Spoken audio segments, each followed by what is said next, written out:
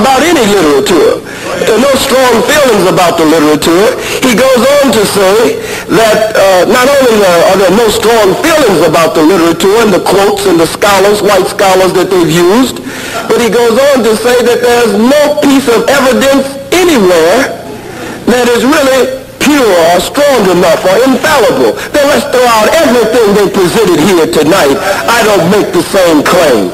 He actually refutes everything that they attempted to represent here tonight.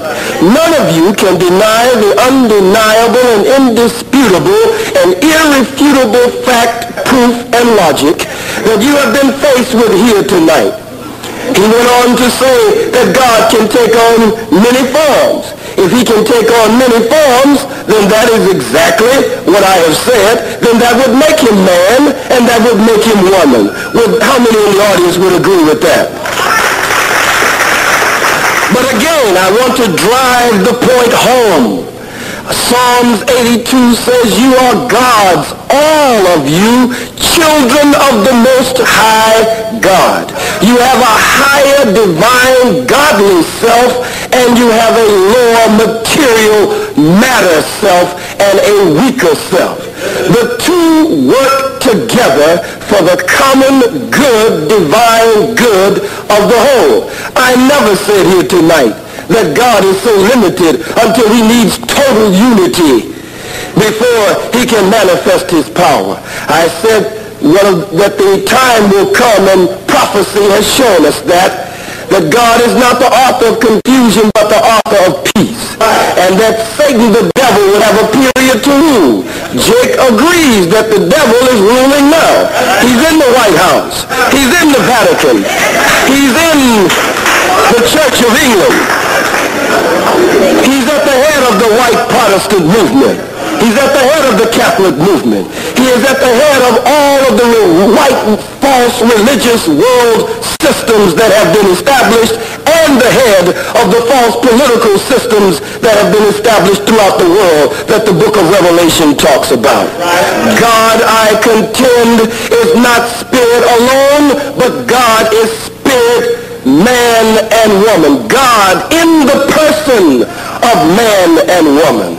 If you do not have communion and communication, if you do not have the God power in you, then you have absolutely no connection with the universal, divine, supreme ruler and creator that they talked about in their earlier definitions and contentions for us. Let's go a little further and look at this. As we look carefully at it, we will find, brothers and sisters and ladies and gentlemen, that this is a very clear subject. For those who say God is man and not spirit, you make a big mistake. And those who say God is spirit and not man, either way, you make a big mistake. I know the scripture says God is spirit, and those who worship him must worship him in spirit, but it goes on to say, and in truth. And so if you're going to do it in truth, you cannot separate the two. The two are directly, divinely connected, and you cannot separate them. When you pray, you understand that there's always a power in you, and it is the God power in you that always directs you to do good and to do right. You may ignore the voice of God that calls to you.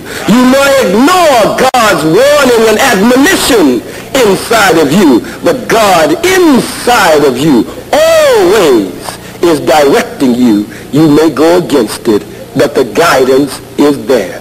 There is no mystery God sitting somewhere remote, a God too high in the sky and a devil too low under the ground. Some devil under the ground with red pantyhose on and a pitchfork that's going to stick you and jig you on a barbecue pit forever in an eternal hell. God is real and the devil is real, and they emanate from the very soul, fiber, and being of man and woman. Don't let anyone fool you. Jake is not fooled. Joe is not fooled. Laura is not fooled. Don't you be a fool.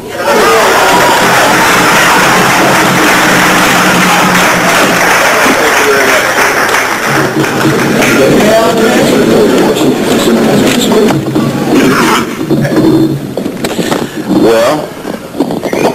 I guess you'll have to make up your mind for yourself.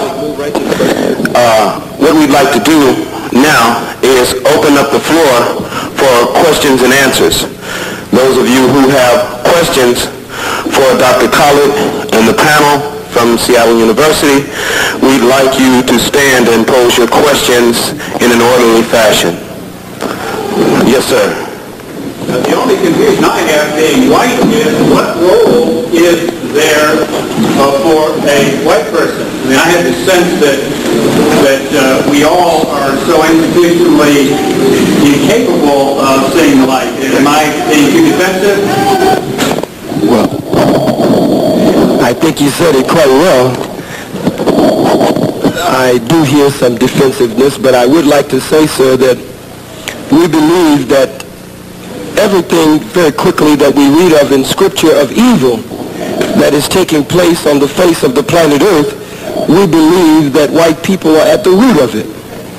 If it is war, no one has fought more major wars than white people. You've killed millions of people on the face of the planet Earth. The number one murderer, the number one robber, the number one lyncher, the number one enslaver, the number one liar on the face of the planet Earth. So, excuse me, so this is not to be disrespectful in any way. We're just dealing with it as it is. If we're saying drugs are the problem, crack is not the problem in Seattle, Tacoma. The problem is not with the crack. The problem is with the cracker. That's who the problem is with. The crack is coming in on trucks and trains and boats and planes. You know you don't even have a canoe to bring any in. It would not get in unless the white man wanted it in the black community. The same way he did the Indians with drugs and wagon loads of firewater and whiskey so that the Indians would fight and kill each other. It was the white man who gave them wagon loads of ammunition and guns so that when they got high or drunk, the Indians would kill each other. And now the white man is the ruler of the land that used to belong to the Indians. One last point, sir. Of all of the laws in the state penal code system and federal penal code system of America, white people broke every one of those laws in order to establish America. Strong-arm robbery, armed robbery, cold-blooded, premeditated, first-degree murder. That's right. Kidnapping, kidnapped millions of our people. You wouldn't be here at Seattle University tonight, black people, if you hadn't been kidnapped 400 years ago. The black woman raped during slavery. All of the laws that are on the books today that white people will put you in prison for or give you the death penalty or corporal punishment for, they broke those laws in order to establish America. So the manifestation, the clearest manifestation of evil on the face of the planet Earth is among the white race. Black people have become a people who are doing evil things by learned behavior. You put the cigarettes in their hand. You put the guns in their hand. You put the dope in their hands. You make the beer, the whiskey, the wine, the alcohol. And so all of these things I say as humbly as I can, and this is the burden that whites carry. Does this mean that you are doomed? I don't know. The question is, are you any better today than your fathers were yesterday? If you're willing to make the change today, then perhaps, it is not on me, then perhaps God might forgive you. I don't know. But he says in the scripture that he would judge you all the way up to the third and the fourth generation, that he would judge all of them from Abel all the way to Zechariah, of those who were the murderers of the saints and the prophets. So that's my statement on your question, sir. You have a second part to that? Well, this fact. The logic leads to indicate that everything evil directed against the white person, so that you take all white people and classify them. Then I ask the question, is my wife is Hispanic? Does white mean European? When you say Now that is a racist term, possibly. Let me... What by black? What is white and what is black? Let me speak to that for a moment.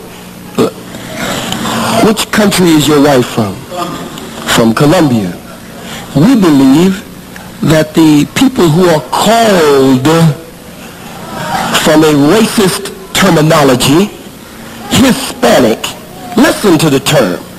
She's our sister. She's not Hispanic, unless you're the his that we're talking about. She's not Hispanic.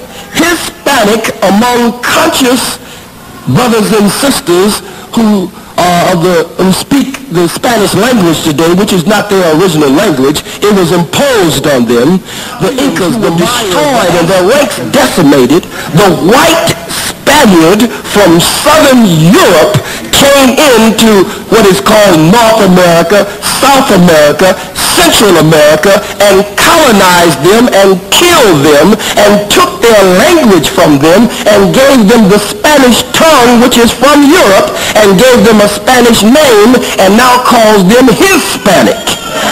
Hispanic is just as racist when you're referring to our brothers and sisters from that region as calling us Negro, colored, or nigger.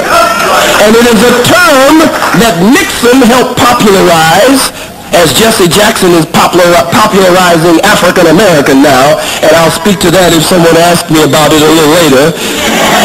I don't want to be named after a white man named Amerigo's Vespucci from Italy. So it looks like you've married in the family.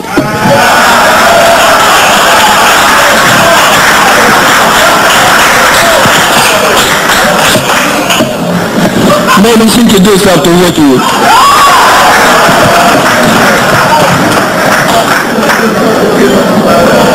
Question? Sister?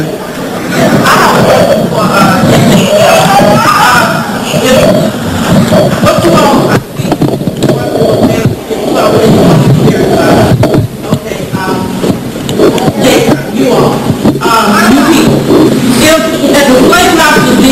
if we were slave master and we were black against white and we were all white, do you think that if we did what the white people did to us back in the day 400 years ago, that you all would be talking to us like we talk to you all? Good question. You want to answer? Yeah. No, I don't. I don't think I would be as calm. I don't think I would be as rational, and I don't think I would be able to deal with it as well as I've seen people deal with it today. What happened 400 years ago embarrasses me, sickens me, makes me wish in a lot of ways that I'd never been born, because I carry so much shame. And no, I don't think I would talk the same way, because I don't think that I could be that calm, that rational, and that I don't think I would be able to have my composure together as well as most of the people I've seen today. You know, I'd like to make a comment too right now. I have a real problem when Laura makes a statement like, when Laura is making a statement, you know, I take a little bit of an offense to people snickering and laughing in the audience. You know, if we're going to sit up here and be in some sort of a position of the oppressors, and we're at least willing to make an acknowledgement that in the past there have been some sort of problems in the past. Do you know what I mean? To stand up here and, you know, I'll pass out darts if you people want to throw them at me, but I'm not going to listen to people in the audience belittle at least an attempt of an acknowledgement of the destruction of mankind. Now, come on, let's be serious enough where we at least give an opportunity to talk on your side, or else you shouldn't even be asking the questions. Wow. I can make a comment also towards the young lady. I would ask you, which is it easier to be proud of? Would you be more proud if your father was a thief or a victim? Obviously, is my belief, you have more to be proud of as a victim than as an aggressor. Exactly. However, I think you make a grave mistake, if not greater than original intent, when you make a connection between generations and cultures which transgresses Excuse me?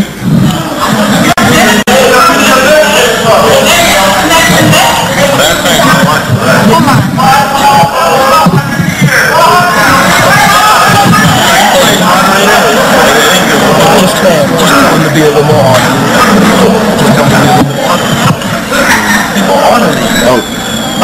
brothers and sisters, ladies and gentlemen, let's be orderly and respectful. Respect ourselves.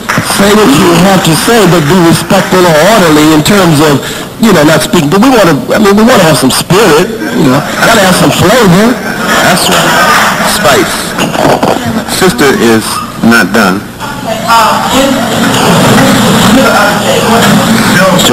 Joe. In regard to what you said, I'm just saying, my generation of people, I stem from black people. I was the one, you said that we were oppressed, that's fine and that, but you stem from the white slave master. I asked you to put yourself in the shoes like you said her apology. Not to disrespect her apology, but it means nothing to me, because it's happening, as they said, every day. I just got in the military, and they say that racial discrimination is a thing of the devil. It's not. It's just a thing of being in. Just everything is going on. People try to walk around and every time, even if we see white people, always smiling at one another. Why the smile? Why can't we just go about the day? If nothing is on, nothing is from that, let it be. Don't try to separate so much ununity and what people separate themselves from. Her apology. Okay, and Laura wants to respond to that. I just don't want you people to put words in my mouth or Laura's mouth. And don't tell me that I don't understand discrimination in the 90s or the 80s and that I need a comment for this stopped in the 70s. I just couldn't figure that out on my own. May I make a comment when Laura is finished? May I? Yes, sir. Yes, sir. Laura. He said when you're finished. Okay. I understand that my apology is worthless, and I understand it's probably offensive when I smile at you, but I smile at everybody I meet. It's a general expression of goodwill. Okay? I'm sorry if that's offensive. From now on, I won't. If that's such a bad thing. My family was oppressed, too. They had to leave Europe because they were Polish Jews, okay? And that's no fun either. And if I went to Europe, I would be oppressed. It's not the same. It's not the same at all. And there's no way that I can say that I understand what you feel. And there's no way that anything I say as far as an apology can make up for what's happened. But I do the best that I can. And I understand it doesn't mean anything to you. But it's all that I can do. I do everything I can so that I can go to sleep at night and I can live with myself. And trust me, it's hard. I work real hard. My family didn't own any slaves. My family moved here and worked their butts off, okay? And I'm sorry that my apology doesn't mean anything to you. But I don't have anything to give. Let me make this point. In the new book, The Secret Relationship Between Blacks and Jews, it points out she'll be all right. She'll be absolutely all right. In the book, The Secret Relationship Between Blacks and Jews, it is pointed out, you going to stay, Joe? Oh, okay. It is pointed out the role that the people who are called Jews today played in the slave trade, in the African Holocaust. We haven't just gone through a Holocaust, we paid a hell of a cost.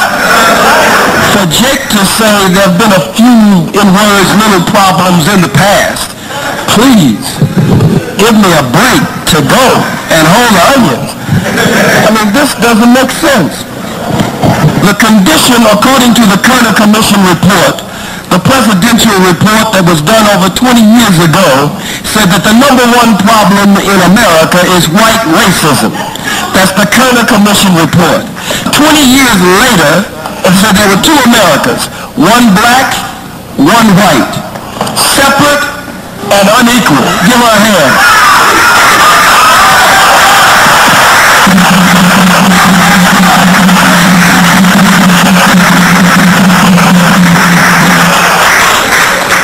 Separate and unequal. They dealt with the Kerner Commission report follow-up 20 years later today. And they found that the conditions that black people faced 20 years ago, according to this presidential commission, that those conditions are worse today than they were 20 years ago. Look at it. Angel food cake, sir, right here. Angel food cake is white in white society. Devil's food cake is black. You wear white to weddings, black to funerals.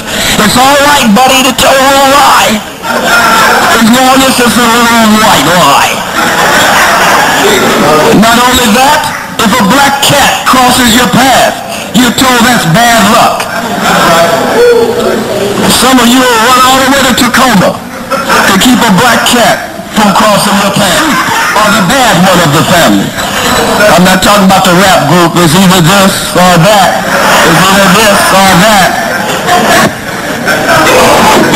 I'm the voice that you hear on Public Enemy's album, Fight the Power.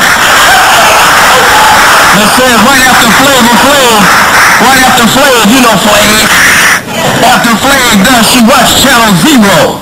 And before Chuck D comes in with "This is a dope jam," the voice that you hear that says, have you forgot that when we were brought here, we were robbed of our name, robbed of our language. We lost our religion, our culture, our God, and many of us, by the way we act, we even lost our mind. That is the condition that black people are in. Let me say this. It is not the same to be a Polish Jew driven from Europe and to land, or an Irishman or one of the other so-called immigrants, and land at Ellis Island in New York City. It is quite different when you come in the holds of ships, stacked and packed like sardines in a can and like cockroaches in a Coke bottle, where you are stripped of all human qualities. That's not the same. We didn't come as immigrants. We didn't come voluntarily. We came to be made burden bearers for white America and to build America for the white man.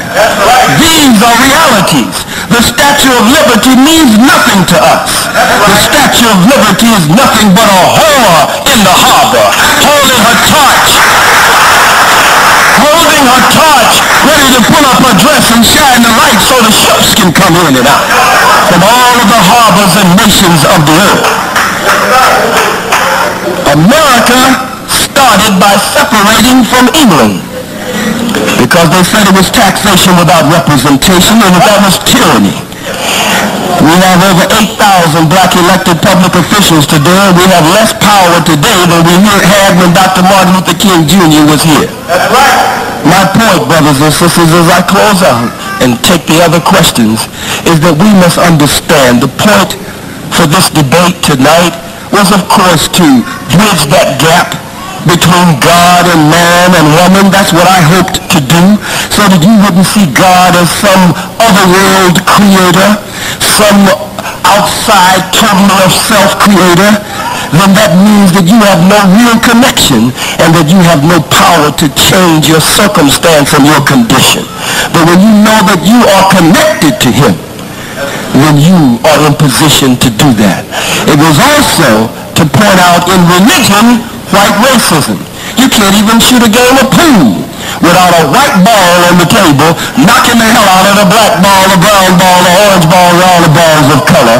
And the worst ball on the pool table is the 8 ball, the black ball on the table. Everywhere we go, racism stares us in the face. And the church is no different. When you walk in the church, if we talk to Laura, if we talk to Joe, you're Catholic. The Catholic Church all over the world, the majority of them have a white Mary, a white Jesus, and white angels, except the early churches in Europe where they still bow down and make their prayers in front of a black Mary and a black Jesus and make pilgrimages, white people, at different key points throughout Europe. But the majority of the Catholic churches have all white images. Is that right or wrong? And most of the Protestant churches have all white images, and you, as black as you are, some of you are so beautiful and black until you're blacker than 150 million midnights. Hair so nappy and beautiful until it looks like a million black power fists standing up on top of your beautiful head. And you sit up in a church with a white Jesus or a white Mary, and you wonder why our condition never changes.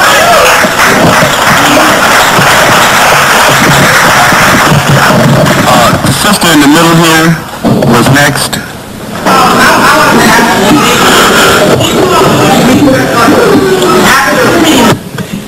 Look at the fact that black people are the original people, all that coming back to something black. Certainly, we learn that in school too. What school did I go to? Redmond High School. I'm going to Seattle University. I've had some quality history professors. Maybe you didn't have some. I've had some in high school. Check them out.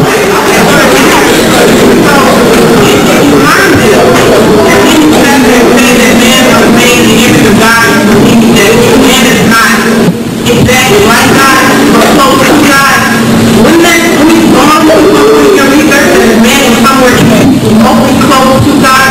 And every black man was the first people here that people got black. I have well, Joe wants to comment, but first of all, I don't understand where your question is coming from or where your defense is. I have no problem saying God is black.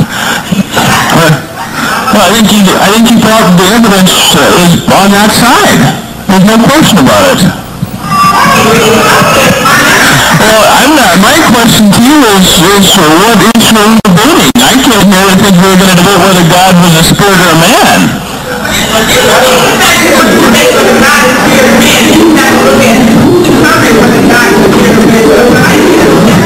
That's right, sister.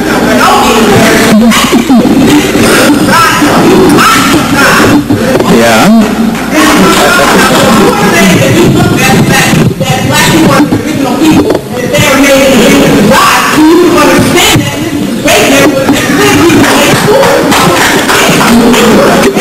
Can I have the opportunity to respond to your question? First of all, we've took the initiative to come here on our own accord, and we're told that debate was the topic of is God a spirit or a man? I agree with everything which has been said here, and in that sense, I'm questioning why we're up here having a debate. This became completely out of scope, and I have nothing here to disagree with. So I am questioning why we're here.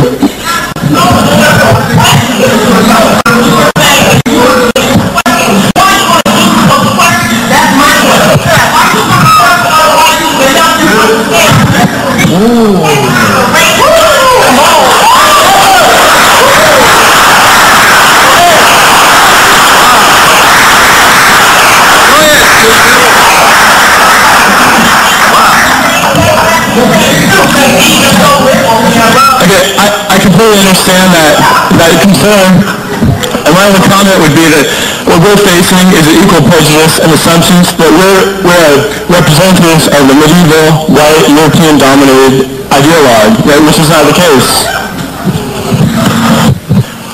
I'd like to put the question back on you as well. I've heard quite a bit. I can't hear what you're saying, man.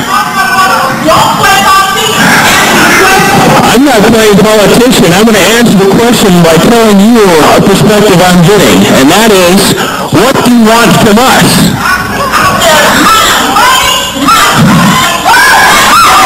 You're right. Okay.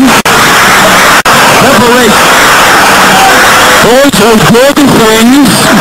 Those are good things to strive for. But I'll tell you what. Hey, I'm going to answer the question right now. You're not giving me the floor, so I can't give it up, can I? Stop it now. Now, let's move to another question. Thank you. Thank you, sister, for your question. Thank you for your response. Brother Truth is next.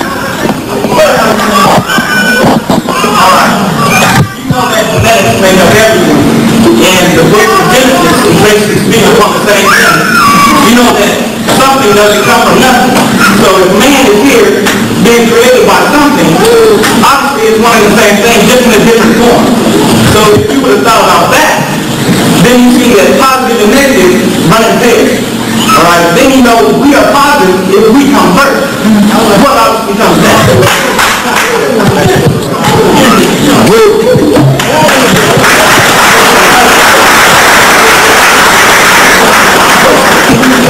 I think you brought up a good point, and the first stage of history, we have white domination and white prejudice, and now we're encountering his viewpoint, which is promoting black domination and black dominance.